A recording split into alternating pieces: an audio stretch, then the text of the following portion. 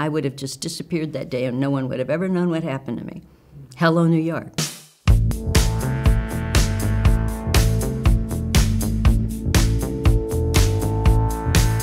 My first movie that I worked on was Bonnie and Clyde, and in that I was phase double, and that means that in a lot of scenes where you can't be sure it's Faye, it's not, it's me.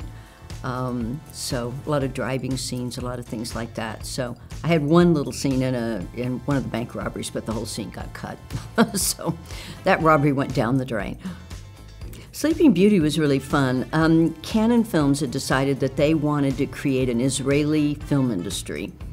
And they had decided that there was this niche market of fairy tales, that there was a children's market that was missing. I mean, at this point, that sounds kind of quaint because Disney and Pixar and all of these are aimed so much of it at the childhood market. Back in the 80s, they thought they would do that, so they combined those two wishes of the childhood niche and Israeli. So we shot a bunch of fairy tales in Israel, which had no history of doing fairy tales, and it was a real challenge trying to shoot all these things in the desert, and they didn't have any of the costumes, so they were buying them from England and stuff. So it was quite interesting. It was fun because we had kind of an all-star cast. I mean, Sylvia Miles was in it, and Janie Weedland from the Go-Go's, and Christopher Walken was over shooting something, Cloris Leachman was over shooting something. So we had a very interesting kind of dinners and stuff. The feminism that came about in the 60s opened a lot of doors to women in all kinds of areas, from joining the military to having, becoming CEOs, to better job opportunities, to higher pay. In my lifetime, I have seen opportunities for women and for people of color expand greatly. When I was a little girl, I'd go into my mother's bridge club and they would all say, "Oh, what do you want to be when you grow up?" And I'd say, "A doctor." And they'd say, "Oh, you mean a nurse?" And I'd say, "No, I mean a doctor." But there weren't too many women doctors back then. Now you don't even think twice about it.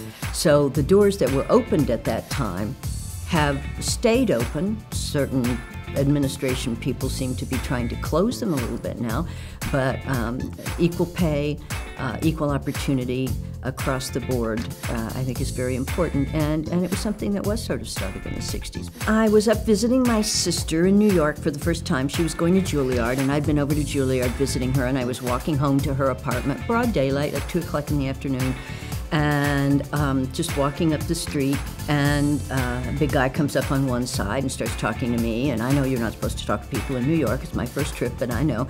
And another big guy comes up on the other side, and they just picked me up by the elbows and shoved me in this taxi that was right there. And back in the 70s, it was like, thick plexiglass, the guy didn't speak English. And so these guys proceeded to tell me all the things they were going to do to me, that one was a pimp and was a pusher, I know because they told me, and they were telling me all the drugs they were going to pump me full of and all the things that they were going to do with me. And, I'm this Irish Texan, I was just damned if I was going to let them see how scared I was. So every time they'd tell me something, I would make a wisecrack. And they, we went like that, and I would make a wisecrack. Finally, one of them turned to the other one and said, "She's funny, let's let her go." And they got out of the cab, gave the guy some money, and said, "Take her wherever she wants to go." I talked my way out of, being a statistic in New York City. The thing I always remember is it was broad daylight, I was right by a bus stop, there were like 15 people standing at the bus stop as I'm saying, "Help, help, help," laughing at me, and nobody helped. And I would have just disappeared that day and no one would have ever known what happened to me. Hello, New York. Acting is a very interesting experience. You always pull parts of it from yourself, and then other parts of it you try to view from the point of view of the character that you're playing. And so I do a lot of, depending on the character, I do a lot of research. When I'm playing a nun, I did a lot of research on the Franciscan Nuns Order, and I was shooting in Bosnia, I did a lot of research on the area and the war and what was going on over there. The war was still going on. We were losing sound takes to the shelling of the village on the other side of the hill.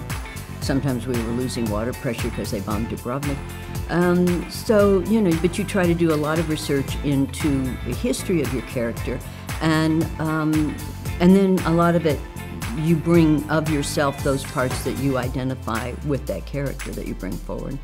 Morgan Fairchild, and this is 5 Questions.